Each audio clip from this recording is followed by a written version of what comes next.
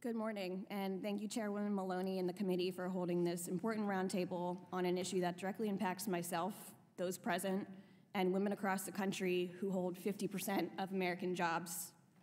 I wish that I didn't have to be here sharing personal and intimate details about my life, details that are public knowledge and can be easily searched on the internet.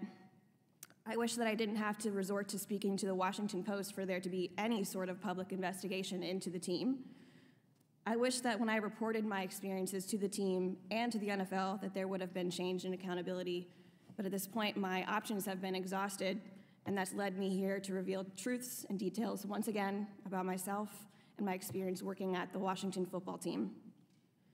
81% of women have reported experiencing some sort of sexual harassment and or assault in their lifetime. I wish that I didn't become a part of that statistic at my place of employment. I worked at the Washington football team for 8 years, and I can't recall a time that I didn't experience or fear sexual harassment.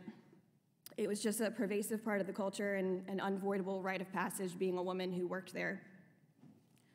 Working for the team was my first full-time job out of college, and I was so excited to start working for the team. I grew up in Maryland, and I rooted and cheered for them my entire life. I experienced many work firsts there. First bonus, first promotion, first office potluck, first employee hire, first threat of physical violence by a supervisor, first hostile work environment, first public humiliation, first sexual assault. When I initially reported sexual harassment to my boss, I was terrified. I was only 24, and the man who sexually harassed me was old enough to be my father, and he also was considered the voice of the team in the public sphere. So to me, the power that he held in his position and his close personal relationship with Daniel Snyder was enough for me to reconsider anything. And at the time, I didn't know and realize that 55% of victims experience retaliation after speaking up or making a claim. I still decided to tell my boss about my harasser's public comments about my appearance, his unwanted kisses on the cheek, and the emails about special gifts he expected from me. When I told my boss, we agreed that nothing would happen if I reported it to the person who was supposedly running HR at that point. And so my boss called my harasser on the phone. Mind you, we were in 2 different locations. I was in Maryland and he was in Virginia, so this had to be done via phone call.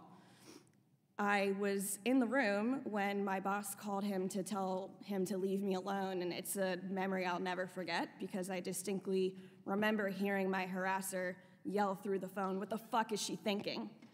And I just kind of muted everything after that. So fearing further harassment and retaliation, I took to hiding from him at public events.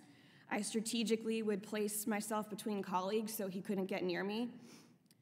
And I just felt humiliated to have to hide in plain sight in front of all of my colleagues, my clients, and I was just so frustrated that I had to avoid company functions for fear that I would experience sexual harassment again. And most of all, it made me feel worthless. All the hard work I put into my work and the team, and I was reduced to my appearance and not my value as an employee. The second time I decided to report harassment was with the arrival of a new executive team similar to Anna that was specifically hired to help change the business. I told them about the public comments about my appearance, the unwanted kisses on the cheek, the email, as well as the time at training camp I was sexually assaulted by the same man that I had previously reported. Those executives were appalled at my treatment and had good intentions to effect change, but they were all fired within 6 months of reporting this. And after they were fired, and this was reportedly because the old guard at the Washington football team did not want change. I just felt like I had zero protection. I didn't want to go back to avoiding people, clients, events, and even my own job to keep away from my harasser. So I resigned from my position without another job lined up so I wouldn't have to deal with this. It's my sincere hope that Congress will hold the Washington football team and the NFL accountable for creating and maintaining a toxic workplace for so long, and that burying the results of the 10-month investigation would reveal exactly what happened and who was responsible. The 20-year reign of sole team owner now, Dan Snyder, an era permeated with bullying, verbal abuse, sexual harassment, and sexual assault, has unfortunately been given the stamp of approval by the NFL. Myself and many other brave individuals have come forward to share our experiences and actively participate in the investigation we believed would be fair and transparent. It wasn't.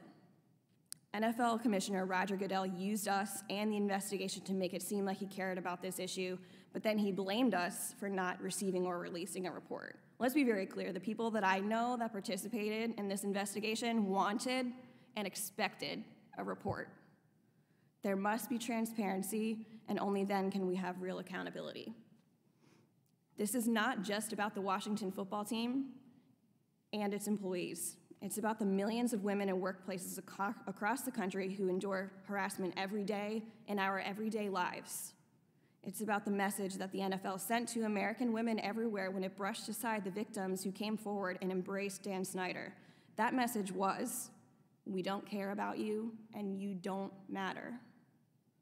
We are now here before all of you in Congress, once again telling our stories and revealing intimate details about ourselves that we shouldn't have to. I look forward to seeing what you all and what Congress the message that you all send to workplaces and women across America. Thank you.